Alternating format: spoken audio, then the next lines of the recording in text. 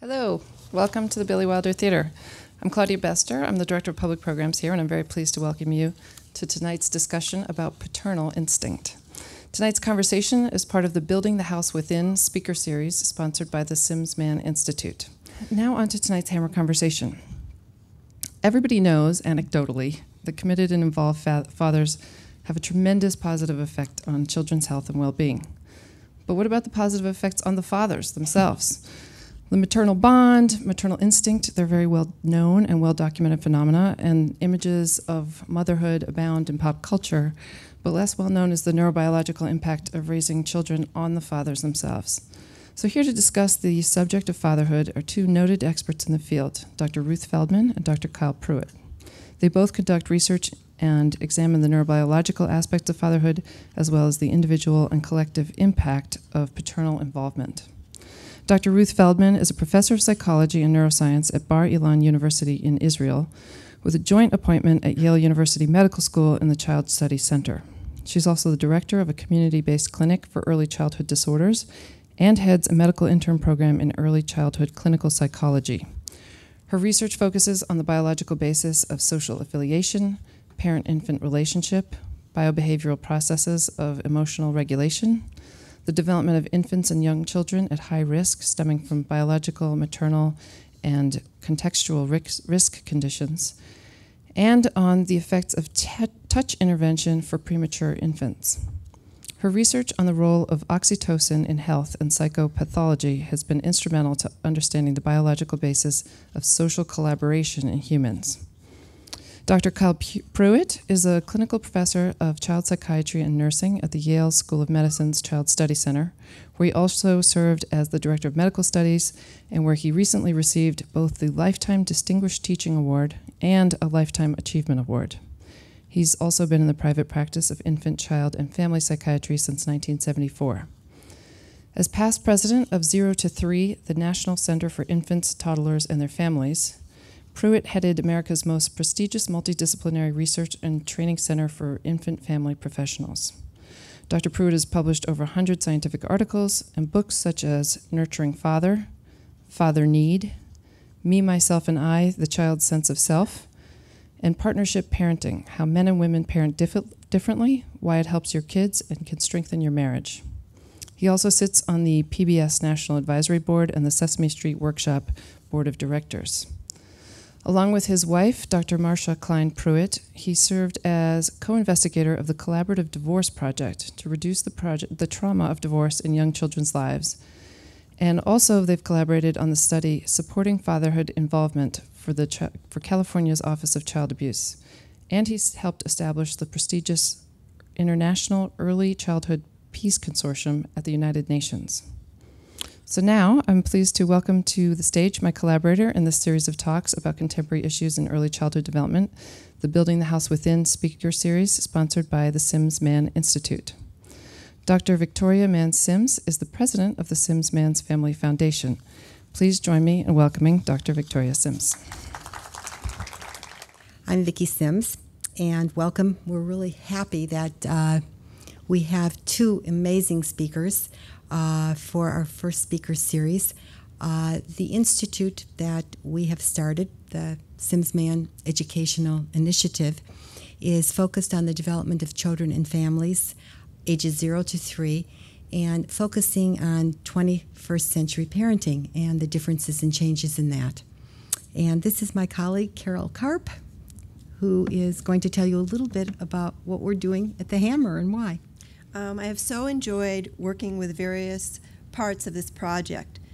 The Simms-Mann Educational Initiative for Building the House Within has used building the house as a metaphor for the house that we continue to construct within ourselves for a lifetime. Art has the capacity to positively impact one's personal experience. The depth of one's learning is enhanced through the examination and integration of culture and history. To advance this mission, the Institute creates programs that explore art in all forms, and through this exploration, encourage individuals to reflect on their own history and culture. We would like to introduce now Dr. Kyle Pruett and Dr. Ruth Feldman. I think you're going to enjoy hearing what they have to say. Thank you. Good evening. Hi. Ruth and I have known each other a number of years. We've never had a chance to sit down together the way we are going to be doing tonight, and we want to thank the Hammer and the Sims Man Foundation for the opportunity to be here. It has given us a chance to actually finish a conversation for the first time in many years. We are going to be talking together tonight about something that is terribly important to both of us, both professionally and personally. We have a lot of passion for this topic. We haven't always been able to share it. We don't even live on the same continent, much less the same town. But the ideas are so strong that I don't think we need all that much contact to feel that we're engaged in something that has the chance to improve the world. And I don't say that with hubris. I say that with conviction. First thing I want to say is the concept of the paternal instinct is, for me, a little narrow. I prefer to talk about the nurturing instincts that are within all of us, and they find different expression depending a little bit on our gender, a little bit on who we are, a little bit on who we are partnered with, and a little bit on who we have as children. And so we're going to be talking about some of the drive to care for the needs of another, particularly as we begin to understand it from the paternal side. But that got us both thinking about, why do we care about this? And I asked Ruth if she would be willing to start answering, and I will also answer the question myself of why did we get engaged in this pursuit? Why does it matter to us? And why are we still at it all these years later? Right. So a few minutes ago, Kyle asked me this question of why are you so passionate about fathers? And that got me thinking about why am I so passionate about fathers? So could you go first? Because I only had 10 minutes to think about this question, and then I'll go later. I have an answer, but of course, and that too is part of the collaborative nature of conversation. I guess it started actually with my own father. I am the middle of three boys, and my father was born in 1915 at a time when men were supposed to be supporters of their women, repair the roof, and let the mother raise the children. But my father was not happy with that passive role. He took great delight in his boys. He had the huge support of my mother in that delight.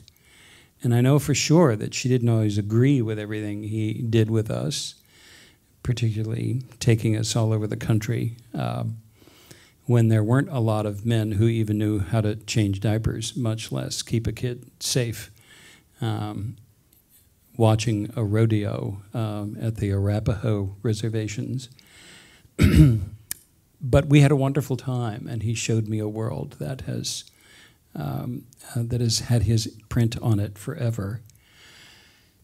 That began to feel familiar to me after I started working on the mother-child relationship. As a pediatrician, I got really interested in the experience that children have with their first caregivers. And but that was a pretty crowded field. And I also noticed something myself, that my mentors, the people that I was learning so much about, had practically nothing to say about the role of fathers in the lives of babies. They wouldn't even talk to them when they came to the appointments. They left them in the waiting room. And I noticed the babies, however, had a slightly different attitude. The babies thrived in their father's hands and in their arms, in their play, in their conversation, in their nonverbal conversation, particularly since men don't talk. But the babies got a lot out of those men. And I got interested in what the effect was going to be on the baby of that relationship and on the effect on the father. During that time, I also became a father. And that completely knocked my world into a cocked hat in the best possible way. And so I've been looking for answers about what felt so powerful to me personally ever since then. And I've been advised not to do this by my mentors, who found, don't bother studying paternal effects, because all you're going to do when you look at babies who are being raised primarily by their fathers is you're going to find maternal deprivation. So Kyle, so stay away from that. I ignored that advice. I'm very glad I did. And now the wrinkles that I have been able to follow in the field have been a great joy to me, and I think led me to friendships with Ruth and other people who are also taking a look at a relationship that is as long as any other relationship, but is understood rather poorly for reasons that I'm not always proud of. But that's my answer, Ruth. I'm ready for yours now. Okay. So I started like Kyle. I started with motherhood because it seemed to me the most important thing, that if we want to understand human nature and our emotional life, mothers are key. And I also myself became a mother at a very young age. And I have a large family. I have 5 children. And as I was raising my children and as I was following these children longitudinally from birth and on, they're now in their late teens, early 20s, all our cohorts, and you'll see some pictures of them. I realized that fathers are extremely important. And when Kyle was asking me this question, I started thinking about my father and a specific event that has been told in my family all the time. My father is a pretty famous rabbi and a Jewish philosopher, a great thinker. And in rabbinical families, a daughter is not supposed to study. You're supposed to teach your Torah, your Talmud, your teaching to your sons. And a year and a half after I was born, there was a son, and a year and a half after him, there was another son. So at 8 days, I was a verbal child. At 1.5, I already spoke. There was this party for the circumcision of my brother, and my father had all his mentors, all his rabbi. And the story goes, I don't remember it, that I was on his lap, and I was talking, and his big rabbi saw a very smart daughter. And he said, oh, too bad it's a daughter, because she's not going to grow up to become a sage. She's not going to become a learned woman. And my father, who was 25 at the time, he said, no, this is my smart daughter, and she will grow up, and she will be a very smart woman. So, and then from then on, he has studied with me much more so than with the boys who were not really interested. And I studied with him, and he went against his surrounding. And it was like a courageous act of studying with a daughter, believing and really charting for me an intellectual life, which was not really common in his surrounding. So the effect of fathers are in my personal life. And as I followed our children in research, I became interested on the unique effects of father, not children who had maternal deprivation, but what is unique that fathers give to children, even when these children have very nice and synchronous and attuned mothers. What is the unique thing that fathers bring to the table? And I've been studying these things ever since, because evolution gives mother a lot of primers. We have pregnancy, we have birth, we have lactation, we have this role of mothers. And at the biological level, there's a lot of preparedness to the parental role that evolution gives mother. And the question is, are there other or alternative pathways that father can have? And what are those pathways? And I think this connects to what you said before. If we come to understand what are the alternative pathways to just giving birth to a baby, to the instincts, the parental instinct, the paternal instincts, we can have some clue at nurturance, at this ancient practice of alloparenting, at our abilities as human to just care, committedly care for another one. And what is the biological basis for that? So I've been studying father more and more, and I'll show you some of that tonight. And our latest study is about gay fathers who are raising infants with no mothers in sight. So what happens to the father's brain when there is not a mother right next to him? The brain becomes similar to the maternal brain, the hormones become similar. What happens to the paternal instincts when they are not complemented by a mother? And this has been a very interesting story to me because there are alternative pathways to develop the maternal instincts. And so, Ruth, before you start taking us through that, I wanted to ask you to do a little thinking on your own. Why are you here tonight? What brought you to this particular conversation? We'll have an opportunity for questions later, but my own hunch is that you will, as you listen to Ruth's and my discussion, you're going to go through several layers of the answer to that question about why you're here. And we're hoping that you will leave the conversation this evening disabused of some of the myths that you walked in with, on one hand, some appreciation for the enormous plasticity of human relationships, and particularly some new appreciation for how important it is to get this started well in the first 36 months of life. It's not the only focus we're going to have, but it is a predisposition that we both share in some of the work we're going to be talking about. And I think one more thing we have to say, we've spoken about it before, a word of empathy. I think fathers currently are under a lot of pressure because women and society expect fathers to be involved. Fathers expect and want themselves to be involved, but they don't have any role model. They don't have a certain internalized. We all have had mothers, so we know basically what mothering is. And I think a lot of fathers are really don't really know what they're supposed to. They want to be involved fathers, and their own fathers have not been involved. And there's like a changing climate in society, and they don't really know. And sometimes mothers welcome the fathers, and sometimes they don't. Sometimes they want them, and sometimes the message is mixed.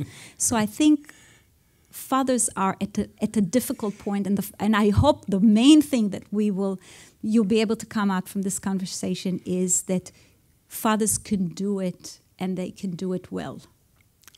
And when Ruth was going through some of the predispositions, the biological and the social predispositions towards supporting mothers in their job, one of the things that she implied, but I want to make sure we're clear about, the social supports that are present for most mothers across many cultures have a lot to do with how important women are as women when they become mothers. In fact, in many societies, the only important thing they will ever be permitted to do and valued for is procreating. Social support for fathering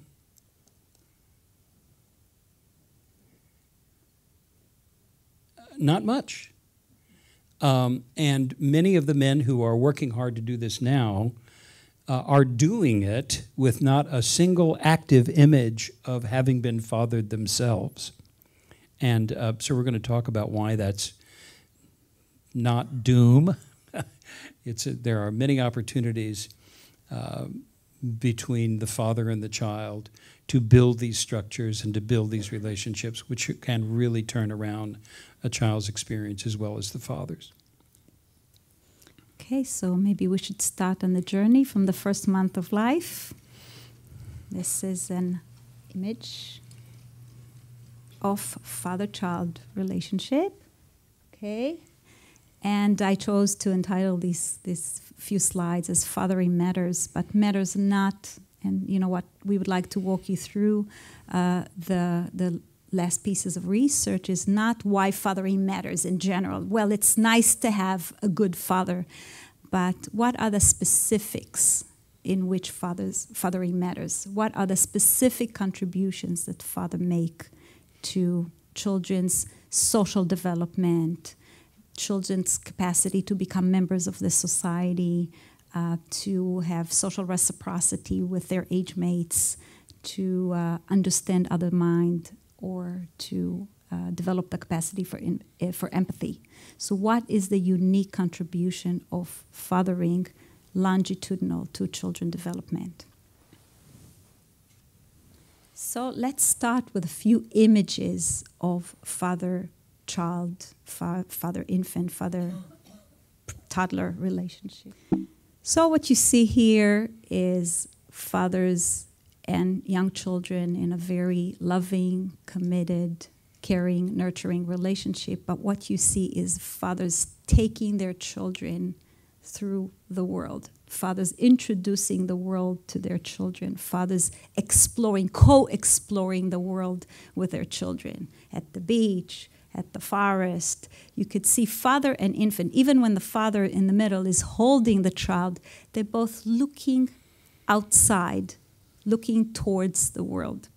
Compare this with images of motherhood. Quite different position. They are in a face-to-face, close bodily position, and they're looking at each other.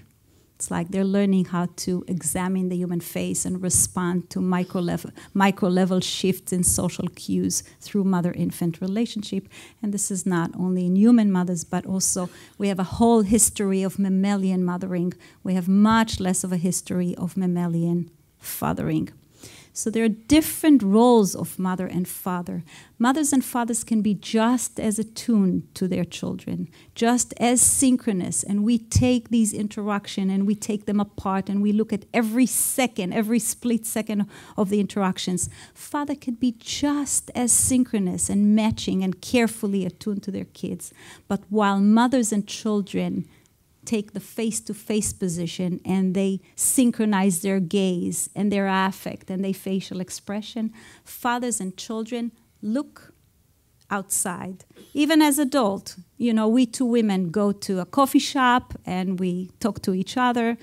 Fathers and son, they go to the ball game and they synchronize while they're screaming together when there is a goal. So there's a different kind of social preparedness that you learn with fathers and mothers.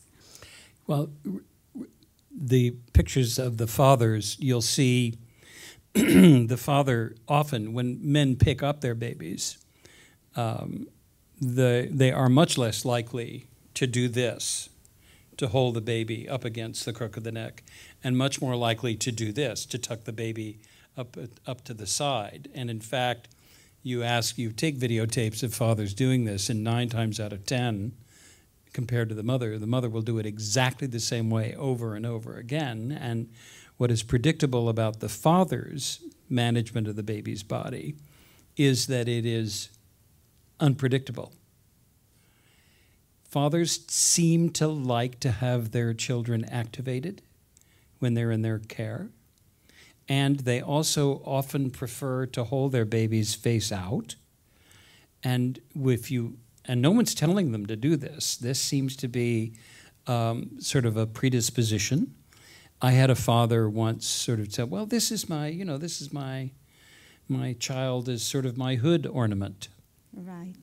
This is like the rough and tumble play. It is the rough and tumble play. Fight each other, the fathers throw in the air. Exactly, often to the horror of the mother-in-law. Right.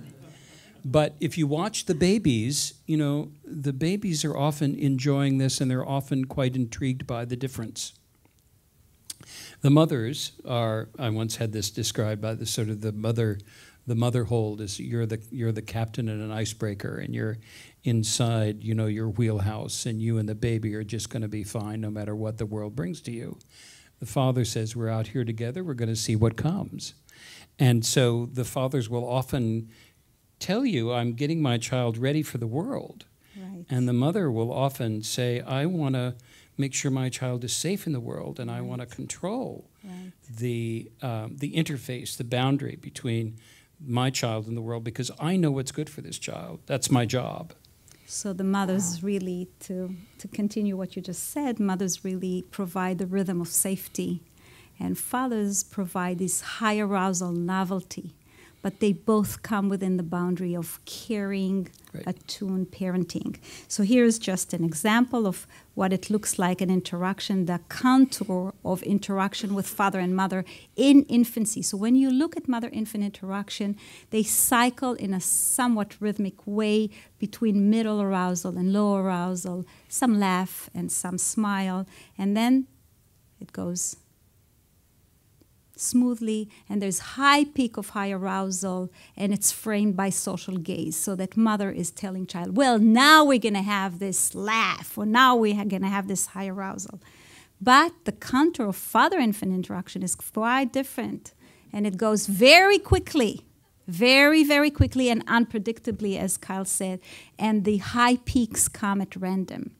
So what we think is that at health, what is also important is that they match the biological rhythm. So these are more the female rhythms that we see them at the day old, and these are more the male rhythm.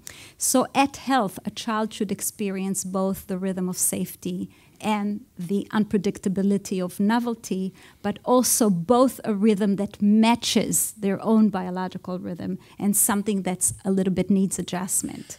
So a child should experience both in order to develop. So, Dr. Feldman, which one of these is right and which one is wrong? Why right and wrong? Both and both. Good and good. Right and right. A rabbi's daughter. Answer a question with a question. Yes.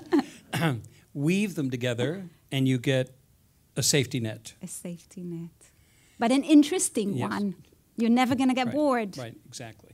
It's just like, think about the 12-bar blues, so that there is, your left hand is playing that 12-bar blues again and again and again. And it's predictable, and every time we come to these families and we see them from the time they're a few months old, we're now seeing these first families when they're 21. So basically the mother-child interaction, has the same pattern. And then there's the father is the right hand, and they can improvise. And I think this balance, that fathers can improvise given mothers are providing the safety net. And mothers can provide the safety net because they're fathers who will take the child to explore the woods. I know we'll talk about this a little bit later, but we're both automatically assuming that our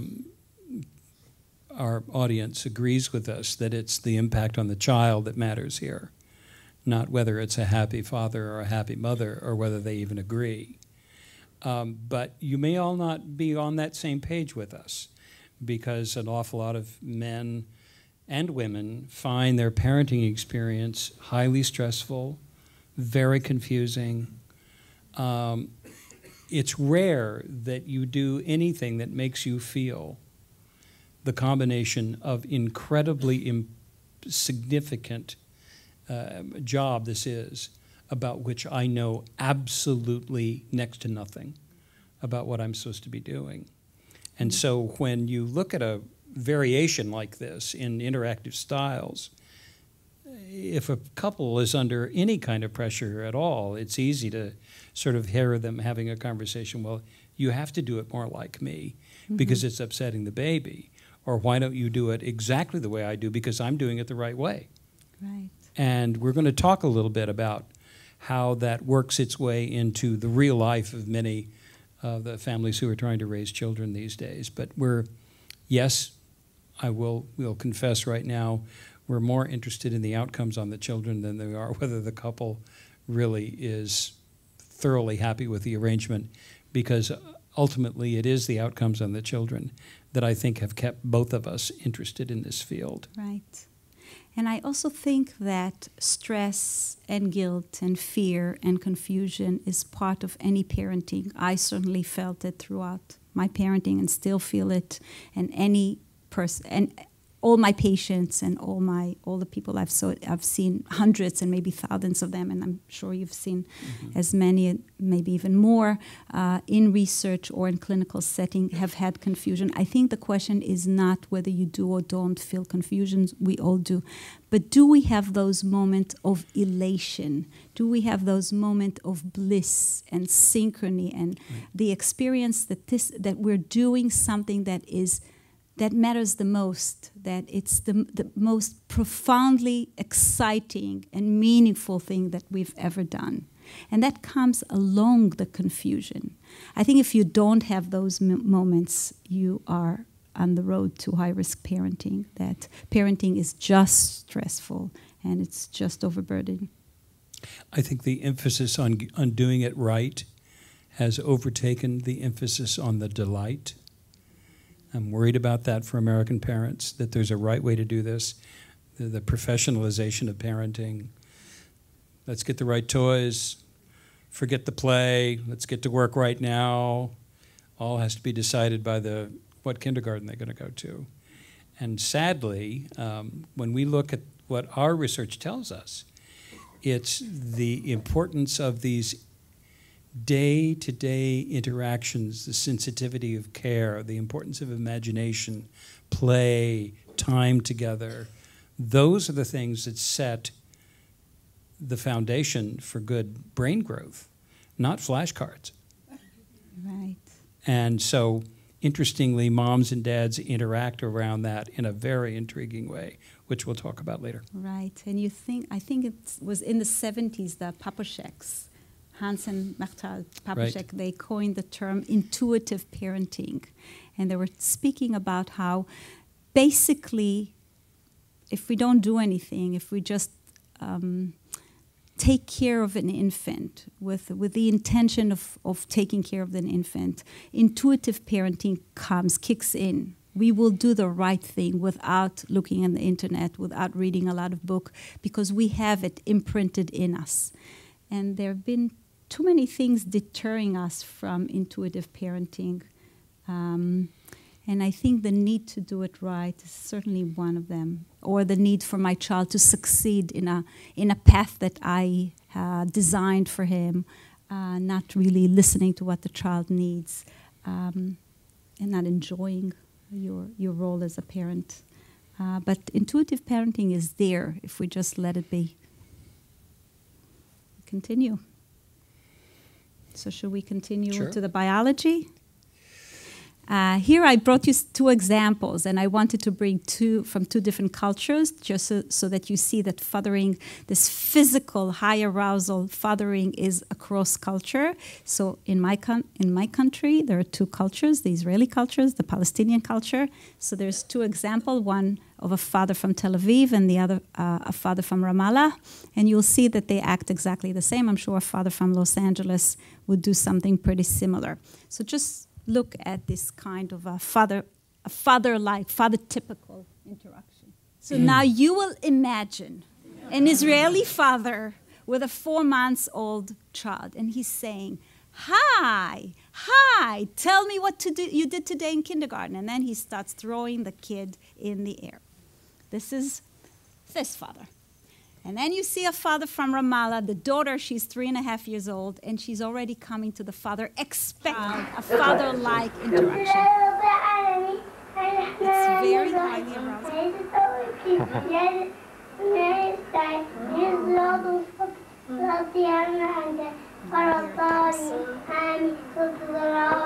Okay, this is what I'm talking about.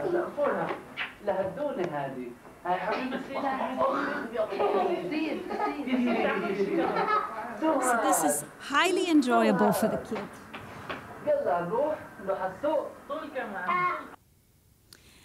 So this is a study we undertook about 18 years ago. These children are now 18. We're seeing them again now at 18. We saw them when they were 4 months. We saw them when they were 3 years. We saw them interacting with their mother, interacting with their father, interacting with both mother and father together. And then we started looking at their social development. So when they were 3 years, we went to the kindergartens and we watched them for about 2 hours, and we wanted to see how these little kids, for the first time, it's not kindergarten, Kyle told me before that, it's preschool. By us, there's the same name for all of it. It's preschool. They're 3 to 4 years old. Okay, so it's the first time they go to a preschool, and they have peers, and they have to manage conflict with their peers. Both kids want the color. Both kids want the slide. how does the child resolve conflict with their peers? Because we believe that parenting lays the foundation for your social development. So we wanted to see how it goes in relation to how the child, what kind of interaction the child had. And we measured each conflict with a child, with another child, if they resolve it aggressively, if they resolve it dialogically. Well, you can take the slide first, and then I'll go later. That's a dialogical solution, or whether they turn to the kindergarten and just give up conflict. They can't stand for themselves. So there are 3 types of conflict. And then when the children were early adolescent, they were 13 years, we came again. We saw them interacting with their mother, interacting with their father, no longer playing on the floor, but in a dialogue that we set for them. And then we asked the parents and the children to invite the child's best friend. So it's an intimate relationship. The child has an intimate relationship with them. And we wanted to see how early relationship with the mother and the father would predict how they can be in intimate relationship. Now we are seeing them with their girlfriend or the boyfriend, the romantic relationship. But at 13, most kids don't have a romantic partner yet. So we wanted to see friendships. And what we asked them to do was 2 things. One is to negotiate a conflict in their relationship when they're 13. And the other is to invent or develop some program to introduce in the school, something they want to do together for their school, some kind of a positive. So there's a positive interaction, planning something together, and there is a conflict interaction. So what we saw is that children who had fathers who were highly sensitive and attuned and reciprocal at both infancy and in preschool tended less to use aggressive solution to conflicts. So fathering, but this effect was stronger on the boys. You see, there's not that much effect on the girls. This is something we know for a long time, that sensitive, synchronous, and reciprocal fathering is especially important for the management of aggression in young boys. And we see it in America. There's so many children without fathers, and there's a clear correlation between father absence and conduct disorder, high aggression in boys, much more so than in girls. So here we saw that boys who had fathers who were more attuned tended to resolve conflicts with their first peers in kindergarten less aggressively. When they were 13, children who had fathers who were throughout their childhood more sensitive, more reciprocal, more synchronous, tended to do better both in the conflict and in the positive. But when you use all kinds of statistical methods and you leverage the mother contribution versus the father contribution, the father contribution was more than the maternal contribution to conflict. Mothers more to the positive. So that means that fathers are really critical to teach you how to manage conflict in the real world with other, how to manage conflict, stand on your own, but also be respectful, not how to dialogue dispute, how to not shy from them and not to dialogue them in an aggressive way. So the ability to negotiate conflict stems from father-son reciprocity throughout life. So here is where fathering matters. Fathers can teach us how to negotiate conflict, disputes, disagreement in a more dialogical way. So I have a question, Ruth. Yes. How do you think, what are the mechanics of that? Is that just done by role modeling, watching the father deal with the neighbors, watching the father deal with his partner, watching the dad deal with his business associates? Or is it direct teaching, don't do this because it's bad for you, or don't do this with your friends, or keep your hands to yourself? What do you think it is? I think it certainly has an element of modeling that you learn by watching, but also remember the father-child interaction. The father-child interaction is stronger, is more highly aroused, is more unpredictable. Children learn, practice with their father. I don't think the don't do it would do it. I think it's reciprocal fathering. It's not fathering that's putting a lot of limit or very harsh. Children who have had harsh fathering do not know how to negotiate conflict dialogically. It's father-child interaction that maintain high arousal and unpredictability, but also does it in a very synchronous and attuned way. And this is what you practice during father-child rough and tumble play. Well, that's interesting about the Lebanese father-daughter couple. You kept saying, now wait, here it comes, like you were preparing us for the fact. Right. Just as the father was preparing the daughter. The daughter. Here it comes, and I know it's coming, and it's exciting. And I was wondering how the mothers in the audience saw that interaction, whether that's the kind of interaction that drives you crazy about what your husband does, leave her alone, you're driving her crazy, or is it the kind of thing that says, you know, I can't do that, she goes completely out of control, but you get away with it, I love it when you do that. Or I remember my dad did that with me and I liked it, or I remember my dad did that with me and I hated it. You all have reactions to that. And they're important to understand, and I'm not telling you whether they're good or bad. But the key that Ruth is trying to put, you know, very clearly in front of us is it's the history of the interaction between the father and the child over those years where they have this, we'll manage this together. I'll show you where too far is. I will tease you. I will support you. I will frustrate you a little bit more than your mother does. I'm not going to run in and help you instantaneously because they're not going to be cutting the crust off your toast when you go to UCLA. You're going to have to figure out how to do that on your own. Get those shoes tied. Handle yourself when you're in a situation where you got to get to the bathroom and you don't want to wet your pants. How are you going to do that? So here is a story, a very funny story we had today at lunch. I ate lunch with Vicky and Ron Sims. So we were talking about what kind of guest do you go to the refrigerator and take your own food or you don't? And Ron said, well, if you're not going to go to the refrigerator and take your Diet Coke, you're going to stay hungry and thirsty. So you better go up. And we got to talk about how mothers, they would say, well, what do you want? Let me bring it to you. Don't worry, you'll have it. And the father would put limit and say, suffer the consequences. If you don't want, here there's a refrigerator, it's open, you can have it. And if you don't do it, you won't have it. And I think that part is what leading us, just like you said before, to learn how to fend for ourselves and how to go into the world. Remember the first images. Fathers teach us how to go into the world and how to do it courageously, if we had good fathers, how to do it courageously and how to do it socially, how to do it without aggression. I think this finds its way into some of the different trends in the way we discipline our children. And that when mothers when they're unhappy with their children, I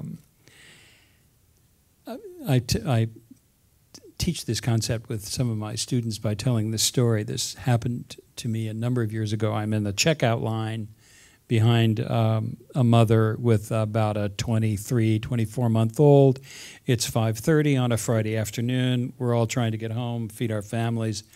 And this toddler is in that final checkout place where all the chocolate is, where they put all the candy bars right there near the cashier. And she's just taking them out one at a time, putting them in the basket, and the mother says, put those back. Sally, we're not having those for dinner. I've got to get home. Put them back. And, of course, the toddler ignores her completely, and to the complete delight of everyone else, just kind of continues to taunt the mother. Mother finally gives up, checks out, and my car was sort of close to her, so I kind of followed her, not on purpose, but I knew this wasn't over. And she said to her daughter, after she thought she was out of earshot, I am not bringing you with me again. I cannot stand it when you humiliate me like that in front of all those people. You're not only not going to get chocolate again, but I'm not even sure you're going to get dinner. And it was clear that there was an emotional cost to her misbehavior, Right. which means you and I, sister, are not as close as we were when you listened to me. There is an emotional cost to your misbehavior. You're not as close to me. I'm not feeling as close to you. Father, similar circumstance. Put that back. You know, they send people to jail for that around here. And there's no point following him to the car because he's not going to say anything else about it. He's said his piece. And the kid listens. And the kid often listens, and you're going to see this sort of the father getting you ready for the real world, the mother getting you ready for relationships, the intimate cost of disobeying. And they're both incredibly important lessons. Right. And when they're woven together, you get data like this that says children are going to keep their hands to themselves. They're going to use less violent problem solving. That's going to help them be more popular, more successful in school. All kinds of good things come out of this. And this is what's so interesting if you don't follow the literature. This is such important data from Ruth because it shows to us we think this gets off to a good start, but how long does it last? It lasts when it really matters. In adolescence, when impulse control is the key issue about getting yourself regulated. And so if you're off on a good start, guess where you're going to wind up? An awful lot of doors are going to open for the children who have positive conflict resolution skills. And a lot of doors are going to close on the children who don't.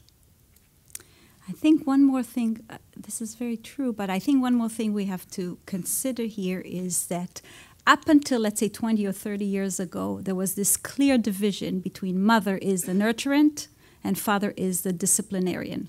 Think about, I went to look at the origin, the etymology of the word father in English, and it comes from the word pater, and basically it means in Old English, a man who has given birth to a child. Basically, you contributed your sperm to this child, something very distant, very cold.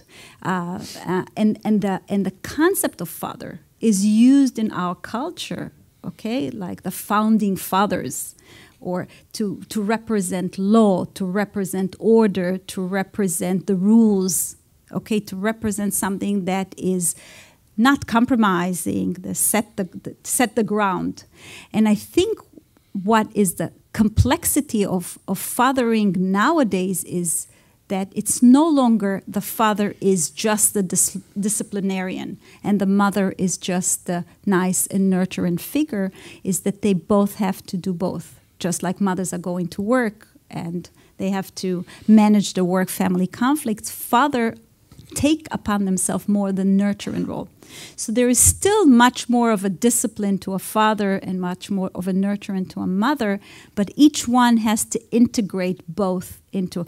And it's not like Freudian thinking that mothers are critical for the first 3 years, come the Oedipus complex, and that's when fathers begin to be important. It's only when children are beginning to have a sense of morality that they learn from their fathers, and it's important to have father-child relationship. No, we believe that fathering should start at birth.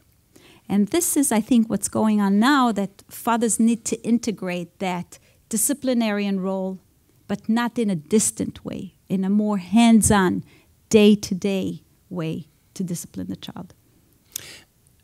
Stephanie Kuntz's work on marriage, the history of marriage, I'm not sure if you're familiar with it, Ruth, but she makes a very similar point where men and women are about equally upset now at the tensions between work and family.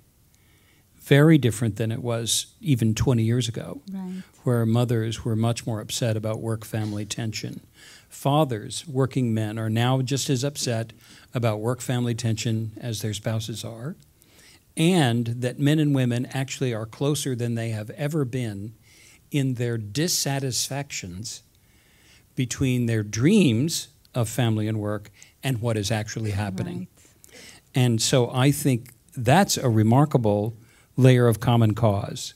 And instead of our slinging, tomatoes at each other about doing this wrong, we ought to be working together much more closely about the work-family distortions, about supporting. And I hear from many grandparents, by the way, many grandparents, how engaged the men are, either their sons or their sons-in-law. And they're surprised to see and that. they are surprised Right. and thrilled. Right. Thrilled to see Right. it. So we need the support of the elders and the grandparents to say, this is a good thing, is a good keep thing. keep this up, and we ought to be looking at work and family leave. Support these young families when their children are young, because when you get a good start, your kids are on a Right. very different path. Right. Sorry, I 'Cause slipped into a sermon no. there, but Right. that This is a very exactly important what I one. think we need to be putting these pieces together in this way. Right. But And tell we us. need we need to know that this is okay. This is like, if we go all the way to Lacanian thoughts, the name of the Father as giving the stamp that this is right. Maybe that's the role of grandfathers or researchers or people of authority, to tell young father that this is right. It's okay. It's the right way to be involved. And it's the right way to be emotional. And it's the right way to do it from birth. We also need to tell the mothers that what the dad is doing is a thing of significance Right. and of value. Right. And she may not be hearing that from her mother. Right. She may be hearing something quite different. But we're going to be talking about the importance of positively engaged dads. And the one thing that predicts whether a father will be positively engaged in the lives of his children is not his experience with his dad. It's not how much money he brings home. It's whether his partner thinks that this is a really good idea for their family. And her support matters more than you would ever imagine.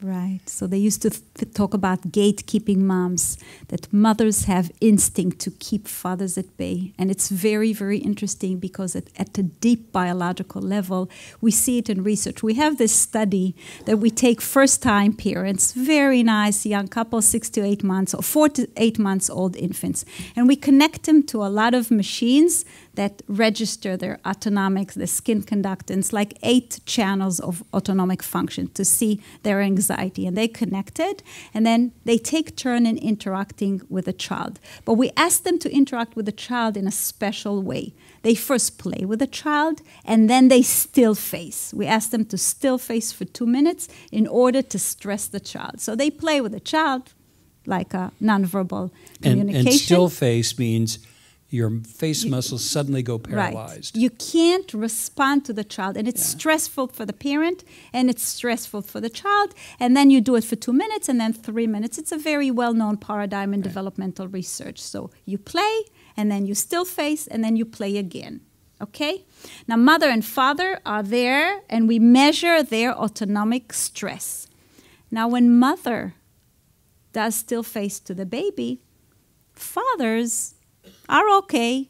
No rise in their heart rate, no rise in their perspiration, but just look at what happens to mother. They don't behave. They maintain good posture. But their biology screams, what are you doing to my kid? So when the father still faces the child, the mother really gets very, very nervous. All signs of stress in her body. That means that at the very, very ancient level of our brainstem, of our physiology, we don't really trust that father. Or our trust of that father needs some modification. So I think the only way to work on it is through understanding what Carl has just said before, that it's essential for that child to be having a good relationship with the father, which includes some stress, that the child's relationship with the father, and mothers need to learn how to back off, really dampen this physiology that screams, what are you doing to my kid? And let the child interact with the child, let the father interact with the child, but also stress the child. So let's go a little bit to the biology. And this is the system. Oh, this is great. This is oxytocin, the love hormone, the bonding hormone. So just a few words about the biology. I'm not going to tire you too much with it. It's a hormone that you see, it's produced in the hypothalamus. The hypothalamus, it's a deep structure, a very central structure, is part of our limbic system in the middle of the brain, is not part of the cortex. And from the hypothalamus, it's through the posterior pituitary, it's released into the blood, and then part of it goes into the brain. Now, what I put on the right side is that you should see that oxytocin is a very integrative system. It crosstalks with many other systems. The two important systems that you see in the brain is the amygdala, the stress system, and the reward system, the dopamine reward system.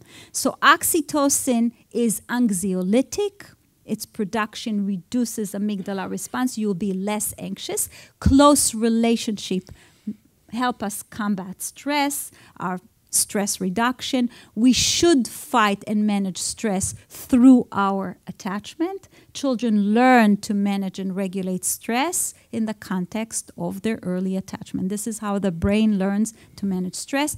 And dopamine is a big discussion, because sometimes the dopamine reward system, a lot of time children go to drugs of abuse. The dopamine system hijacks the oxytocin system. So what we want to see is to integrate our reward into attachment, that the greatest reward we should have is from close social relationship. And when the two systems are too much separate, so we don't know how to drive reward from relationship, we go to drugs of abuse. Now, one of the first thing we looked at parents at the transition to parenthood, and this was a very, very, very surprising finding to us. We got about 160 mothers and fathers, their first-time child, all very good, committed parents, and 87% of our mothers were nursing. And oxytocin was always known as the maternal instinct, the maternal hormone. It's related to birth. It's related to lactation. What could be more maternal than that? And we measured repeatedly mothers' oxytocin and fathers' oxytocin. And lo and behold, they both increase from before the time they got pregnant, but they were at the same level. And they were at the same level when the kid was 1 month, and the same level at 3 months, and at 6 months, and in 1.5 years, and at 3 years. This is what we got so far. And this was very surprising, because oxytocin increases through birth and lactation. And that got us to think that evolution left for other alternative pathways. And since then, there were studies showing that, for instance, adoptive parents, mothers and fathers, also have higher level of oxytocin after they spend a few months in contact with the infant. So oxytocin is like a reactive system. It supports the formation of affiliative and social bond, but it doesn't only need pregnancy and birth and nursing. It can be there through active caregiving. And then we went to the animal literature, and for the 3% of mammals that have father care, you see in their brain the same thing. Mammalian fathers who take active care of their young, there are structural changes in their brain contingent upon the amount of caregiving. So it's not the pathway, it's not the limbic pathway that are primed by pregnancy and labor. It's a different kind of pathway, but it comes with caregiving. So paternal caregiving is key, because distant fathers are not going to have it. We actually tried to do it with, we call them the high-tech dads that see their kids from weekend to weekend. But the $100 we paid for their participation in our study wasn't sufficient for them to leave their work, so we were never able to get a group of high-tech dad. But I bet you their oxytocin is not as high as the committed dad. Because you need skin to skin? Not skin to skin. You need active caregiving. You don't need skin to skin. You need to be committed, and you need to provide care.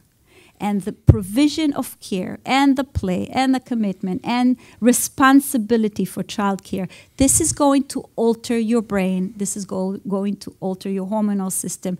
This is a pathway for fathers to bond with their infants, even though they don't have the other primers.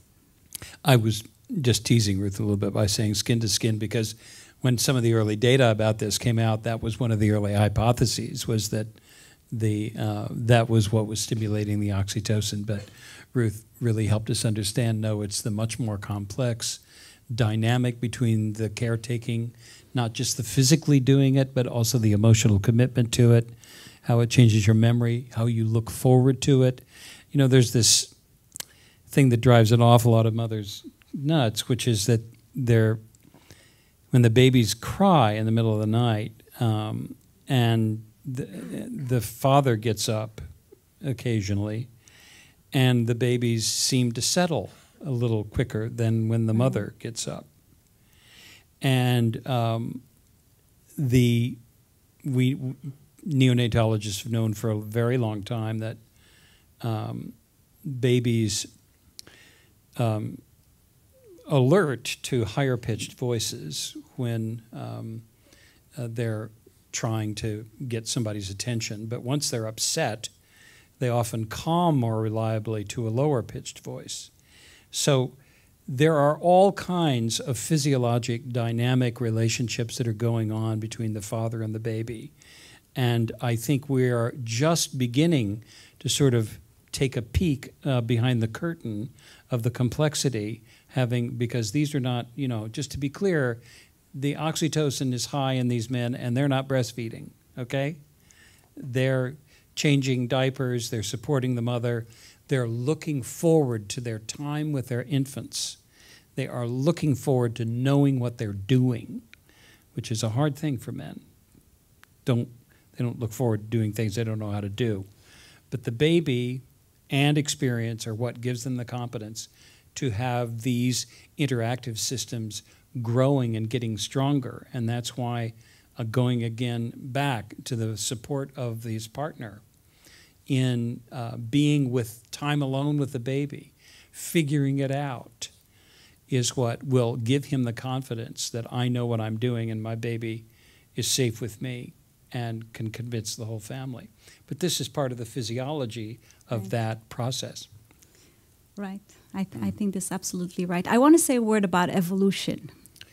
And the story about evolution, so far, we have not seen too many changes throughout evolution from one species to the next. We've seen some changes.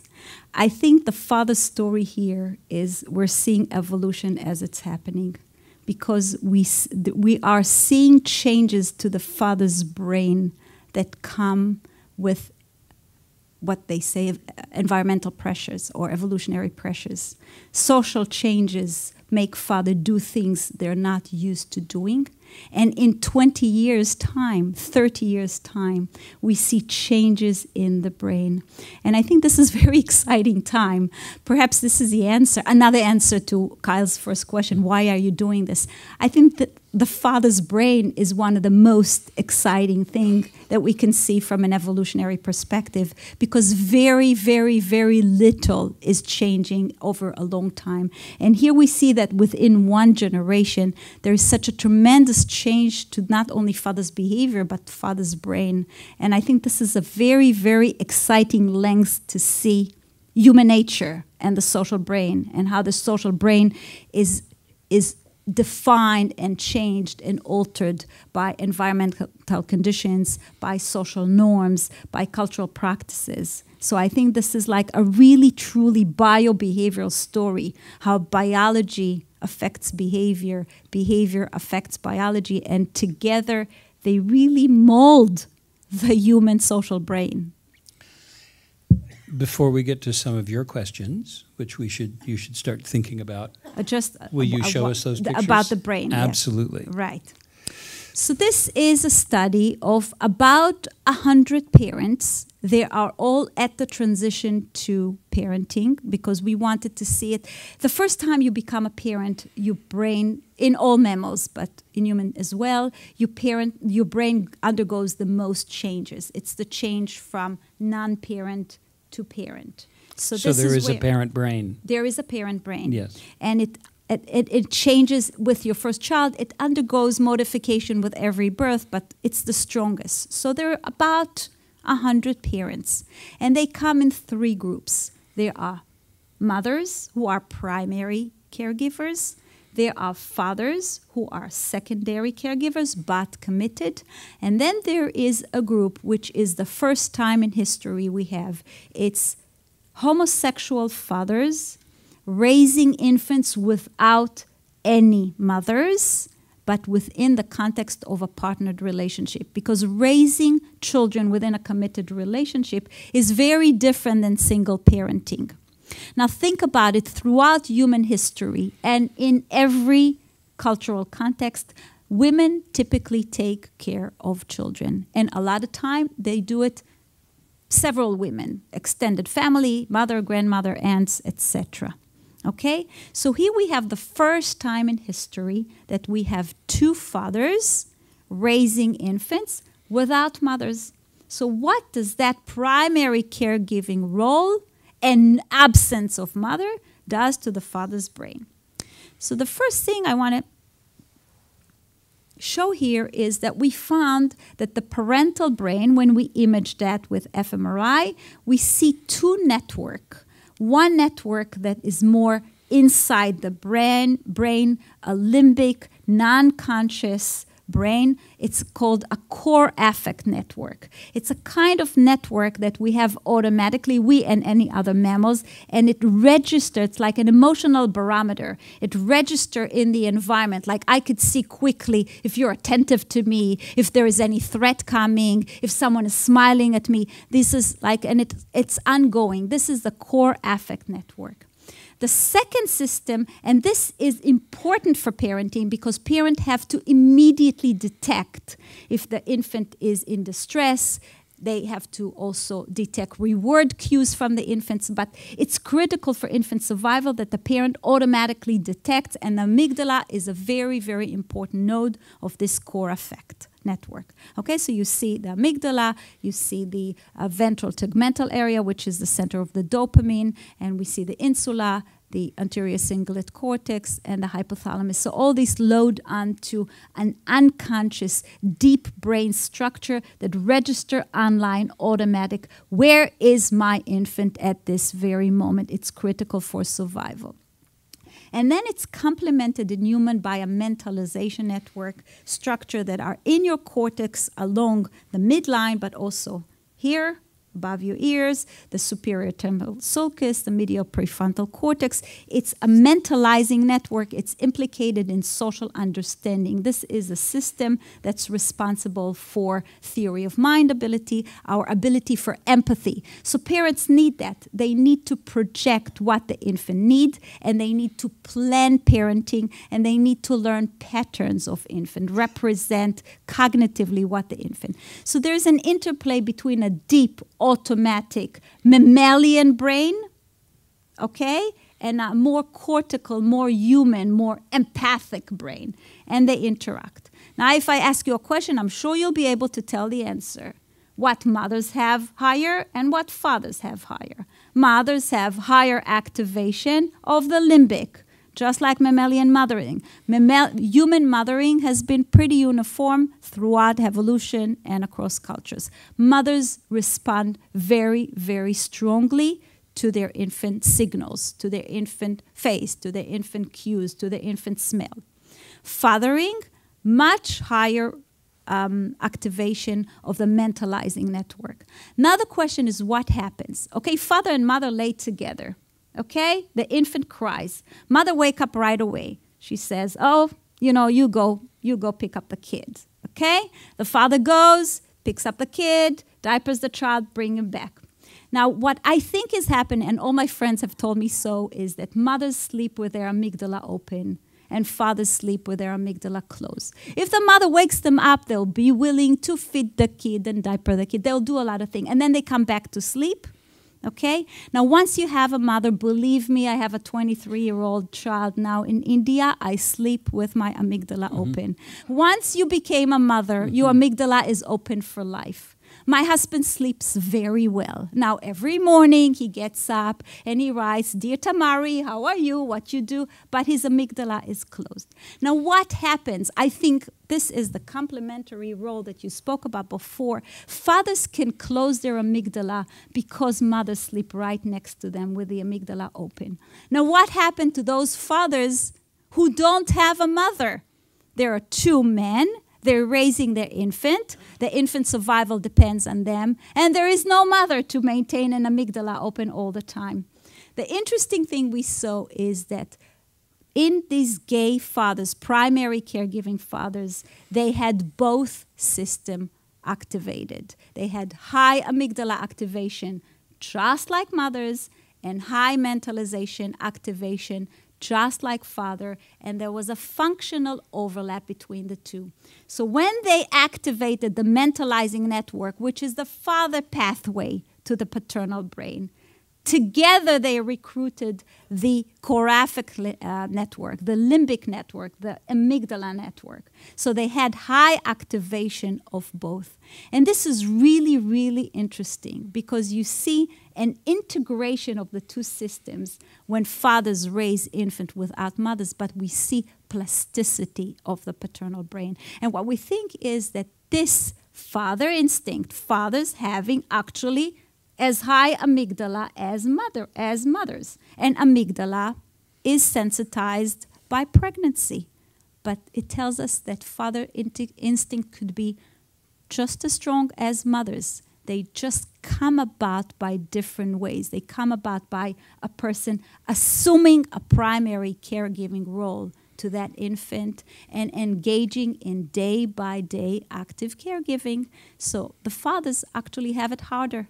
They have to work hard. They have to take care of the infant. But if they do it, they can activate their amygdala to the same extent as the mothers. When I first heard about this data, Ruth, I was just blown away because what it tells us is it says that the needs of the infant have an active biological component that will affect the biology, the neurobiology, and the brain architecture of this very old guy. Right. Amazing. It is amazing. We didn't, when I was in medical school, we thought this would never happen. The brain could not be that plastic. It also left me with a question about what is unique about gay men parenting couples. There are no unintended pregnancies in that group. Right. They really go to big trouble. It is fully intentional. It's fully. And so it is a prepared central nervous system. I am ready for this. I will succeed. The odds are maybe against me, but I am going to succeed. If we were able to understand more about the physiology of intentionality, I wonder what we could do for all those couples that wind up with children who didn't plan to. Mm. And so I'm so glad you're sticking with this work because I think that's a new door that I'm hoping we'll be able to get through. Do you have another one? Another slide? And then we'll stop for questions, I think. Oh, this is a nice one. Yeah. This is a really nice one. Thanks for asking. One of the questions we asked is, this is a question that really relates to the biology of the evolution of the human families. How do families come together throughout evolution? How does the mother and father brain works together to raise a child? And it's not just through conversation. There's got to be some brain-to-brain coupling. Because when you are handling a small infant or a small child, you need to do things so quickly. So you got to communicate with your partner very quickly without words, what's the next thing to do to the child? How to perceive, how to understand the signal of these non-verbal infant, and how to plan the adequate response. So we took mothers and fathers couples, okay, this is not a gay, this is a different sample, and we put them in the magnet and we showed them the same video of their infant. Okay, so they are seeing the same infant, and we measured their brain over time. It's a 3-minute video. There are a lot of points we measure, and we asked in what brain area they synchronize over time. So their kid is looking, there's a synchrony. Their kid is crying, there's a synchrony. The kid is smiling, there is a synchrony. What we saw is that system I described before, the mentalizing network. The system that enables us to read intentionality, the system that enables us to understand other people's mind, other people's behavior, other people's social cues without them saying it.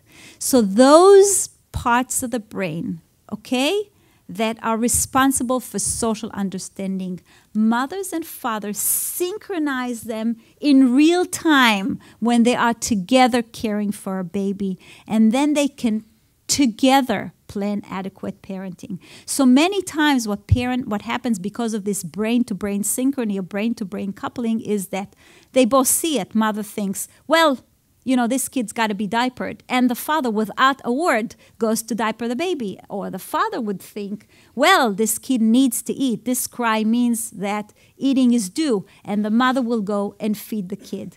And this mechanism of brain-to-brain coupling, which is critical in human attachment, it happens between parent and child. This is how we shape the child's brain. This is how the brain of an infant comes into the social world. I think it reminds me of a very, very beautiful phrase that I read, I think, as a teenager from a book by D.H. Lawrence. It's called The Rainbow. And it described a mother and father with a large family, I think the second generation of the rainbow, and they moving to a new place with a bunch of kids, and everybody's very stressed. And the end of that paragraph, I don't even remember the words, and it says that mother and father smiled to each other, and the rainbow opened between them, and within this rainbow, the kids were able to feel safe. And I think the rainbow that opens between mother and father, particularly when there are life stresses, is the rainbow of brain-to-brain coupling between the mother's brain and the father's brain. Into that brain-to-brain synchrony, kids can synchronize and feel that they are part of that first social group that's called a family.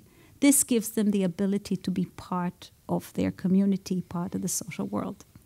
So I want to close by sort of saying you have just heard the hymn to the post-attachment world. You've just heard Ruth say it is the relationship between the couple. And by the way, her research, and these are all biological parents in this study. Right. Yeah. And you would be the first to say it may not be the biology, it may be the relationships. Right. And I think that's important for us to all understand. It's the co-parenting connection that really is what gets metastasized by our children as their parenting experience, not just one versus the other. So we've had a chance to have our conversation. Time to get some questions from the audience. Oh, hi. Hi. I had a question regarding the amygdala, and you made that connection between the maternal and the paternal, how it was open and closed.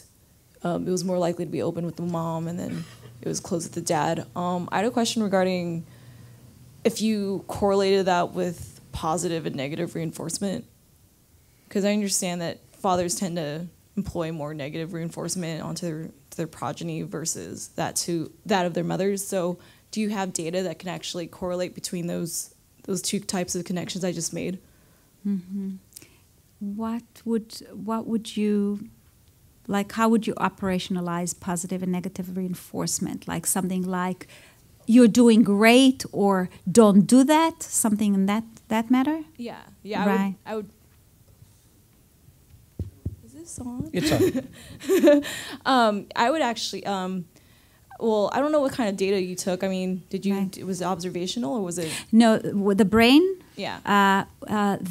We filmed a parent-infant interaction in the home environment, and they watched the infant themselves with the infant, and we compared it or we contrasted it with a stranger parent and infant.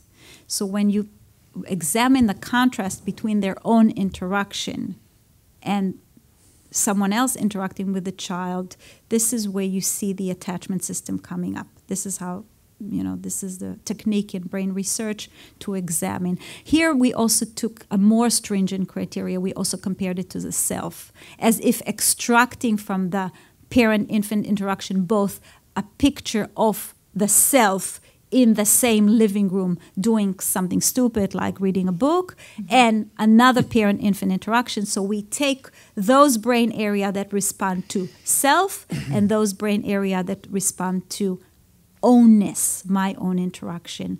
So back to your question, we didn't correlate it with positive and negative reinforcement, but we found that parents who have higher activation in the core affect network, in fact, were more sensitive and synchronous with their children. But more interestingly, we saw these children when they were 3 years old, and they had to manage positive and negative situation. And the more activation of this core affect network, the better the child was regulated. So if the parent's brain was more responsive at a limbic lower level to the child's cue, the child was better able to self-regulate 3 years later. So this parental brain response matter, just like Carl said before, it matters for child development. It's not just something that the parent have. It's transmitted to the child. We have a 7-year-old, so it's a little bit outside the age group. But in our modeling of what's important, like Victoria and I, we really have a good sense of co-parenting. When you see your child's behavior outside of your modeling, so you don't see them acting as your tribe. Let's say an example would be that you value honesty, and then you see disingenuous behavior in your child. And I, as a father, look at that and think, well, there should be a consequence, whereas I think, if I'm representing you right, it's more of a sense of betrayal that Victoria would show, is that there's an emotional response, whereas mine is, hey, look, you can't do that. Something has to show you not to do that again. When you don't see behavior in children that reflects the core values or modeling that you want to see there, is there an optimal response that parents should have to be trying to put them back on track, to get them back in the lane, that when you both want the same thing, but of course you approach it from maybe a different gender perspective? When you said you both want the same thing, my hunch is that is not a perfectly concentric circle, that it's overlapping circles of what you want in terms of what you hope your boy will be presenting to the outside world, and that you may have agreement that you want a reliable, truth-telling child that honors relationships in which the truth matters. You're going to go about it in a somewhat different way because you think you have a slightly different obligation to him. And it fits with some of the things we were talking earlier about core belief, getting ready for the world. If he lies to people, he's not going to have any friends. Core belief, if he lies to people, that means you might lie to me, and there's a trust issue between you and me, brother. We're going to have to settle that. They're both correct. And it is the overlap between those two approaches that will carry him into the outside world, where he's going to meet 100 variations of those core values. But he'll remember, this is the way my dad sees it. This is the way my mom sees it. And I'm sort of half of each one of them, and I'm going to have to figure out how to do this. A little white lie, maybe sometimes it's okay, maybe never. a big lie that hurts somebody else. That's really out of the question. On the other hand, if I get away with it, maybe. And so you can see how he's set up. You're setting him up so that when you're not around, which will be for most of his life, he will have internalized from you, these are the consequences of departing from this path. And he's watching you in the truth-telling you're doing, how you handle the caller at dinner, asking for money, how you handle the little white lies that emerge in your own life. He's watching those too, cataloging those. He's only 7. He'll start pointing them out to you when he's 13. And we'll never finish. Yes, that's right. If you're lucky. If you're lucky. Thank you. You talked about gay male parents, but you didn't talk, unless I missed it, about single parents and how that plays out in terms of the two systems and the two approaches. And I would say in my practice, it's almost all female single parents, Right. but very rare male. Have you done any work on that, or have any thoughts on it? I have not done empirical work on single mothers, so I can't tell you about the brain or the hormones. My hunch is it is so difficult to raise a child with 2 parents, and it's nearly impossible to raise a child. I see many mothers in clinic, single mothers in clinic, and I would bet that their stress hormones and stress physiology and stress-related brain circuits would be much, much higher, so that the balance between the stress and the pleasure would tilt much more towards the stress when you're a single mother. But I don't have any data on that, That's what so I mean. right. That's certainly my impression. It's just as well, prediction, yes. I have been involved in a different kind of research than Ruth. It's not in the laboratory, it's in the community. And we were involved in looking at ways to intervene with migrant worker families to reduce the incidence of neglect and abuse in the Central Valley in California. This was done in your state, and you can be very proud of it because it was really a game-changing piece of research where we looked at the positive engagement of fathers early in the lives of their children, and it turns out that you can reduce rates of neglect in that population to practically 0 if you support the fathers to be positively involved and you use the supports in the community to do that. 20% of the people in this study were not married, but they all had partners. They weren't living with them always, but they partnered with somebody in their family or in their community to raise the child. And so the single parent who feels the support of someone to whom they are emotionally committed, and that can be a member of their family, it can be a dear friend, it can be someone that they trust to help them raise their child, those kinds of partnerships can be extraordinarily supportive, even outside of a husband-wife relationship, because when you're exhausted, you have a little help, and that is a really critical issue for single parents. It's the respite question. And whether they have someone that they can co-parent with that may not be married to, they may not even be blood related to them, but they see them as a source of support and friendship. And if you're going to do anything to support the single mother or the single father family, it's to tell them to take those relationships seriously. And sometimes you even ask them to come into your practice. You want to meet them because they're so important to the well-being of that woman or the job she's trying to do.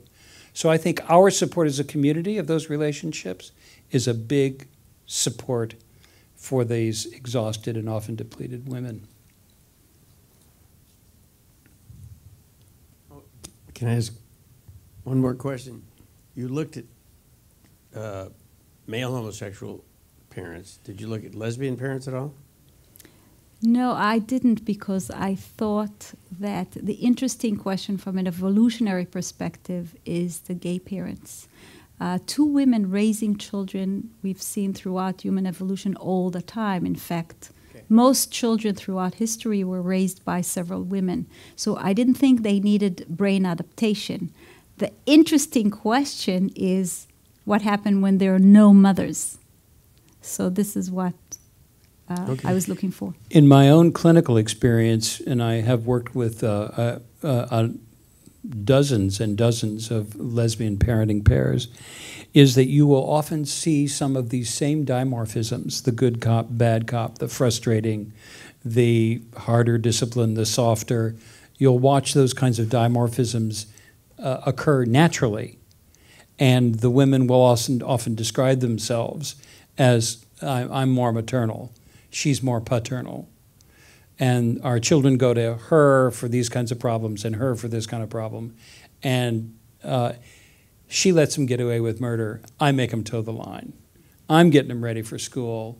She's getting them ready for their first love affair. You'll hear those dimorphisms going back and forth. So I think some of the issues that are supposedly related to sex chromosomes may be as related to culture and role as they are to some of those other predisposing factors. Thank you so much. And I was just curious about this idea of co-parenting.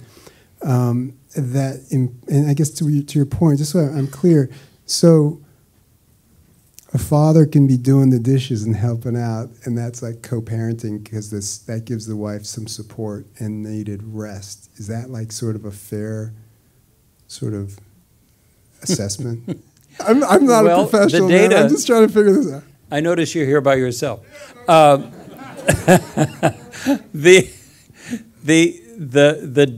The survey data tells us that most men would consider that co-parenting.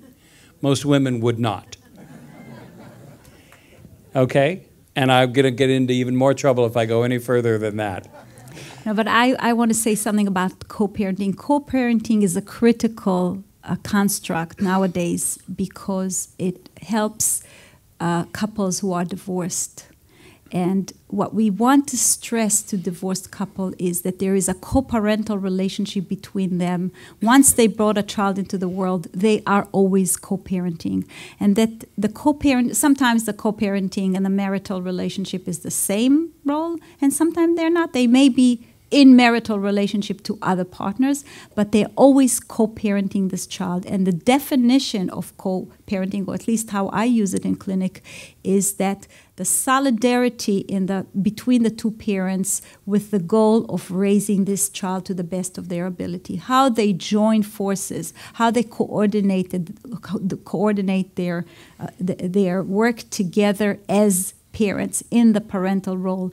And I think now co-parenting is such a critical thing to teach parents, is that they don't have to be married, they don't have to love each other, they don't have to be partner, but they do have to be co-parents. So what are the components of this co-parental role? And it's in the best interest of the child.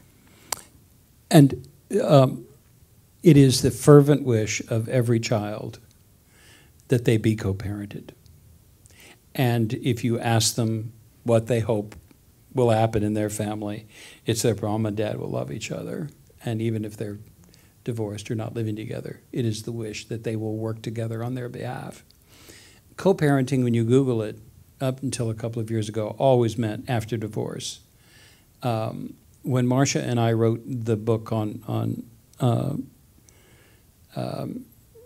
parenthood and on co-parenting, we didn't realize at the time we were writing, but it's actually a divorce prevention book, because it's about taking you and your relationship with your spouse through the developmental needs of your child.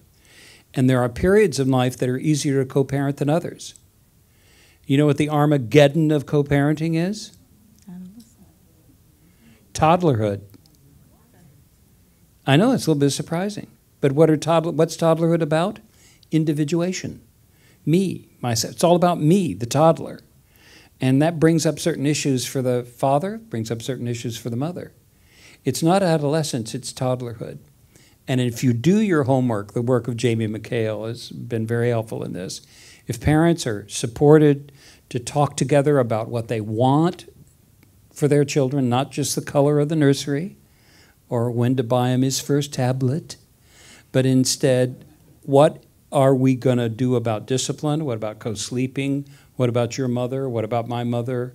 What do we believe? What do we want to have happen? If you do that homework, actually toddlerhood goes better for you because you know where your partner stands and you're not guessing. And the toddler will raise holy hell with anybody who's not communicating with each other. You don't have to be on the same page, but you do need to be on the same book. So, okay, like, I know a lot of people who take care of a dog like you would like a child. Like, they swear it's their baby, right? So do you think that you would see the same change in someone's brain with the oxytocin production? Like, would you think that would be comparable if they took care of this dog or whatever pet like their child? Because a lot of people do have pets who they nurture just like that. Well, nobody checked the brain response to a pet, so there's no answer. But a human-dog relationship has been conceptualized as attachment, and all the kind of changes that are related to attachment are there to some extent. But I don't think anyone checked oxytocin levels. Who would pay for that research? And, IMS or somebody? I'm sure somebody right. paid for it. But I think in a situation where there is dependency, for instance, blind people with their dog, I would say there's a higher chance that there is some kind of synchrony of neuroendocrine response to someone who's, besides being your pet or your attachment target, there's also a life dependency on that, just like an infant with a parent. So that may tick some of those hormonal systems. Okay. Do we need to call time? Do we need to call time? Thank you very much for your questions. Thank you very much. and your Thank you, interest. Kyle. I learned a lot.